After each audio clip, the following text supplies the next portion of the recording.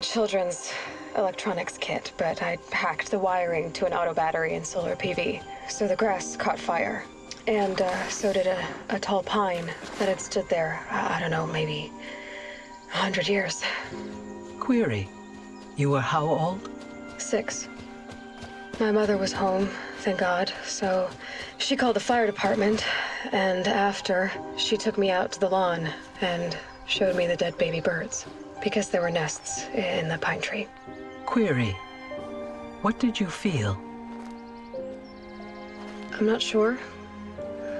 I remember yelling that I didn't care, and that's when my mother took my face in her hands and spoke. Query, what did she say? She said I had to care.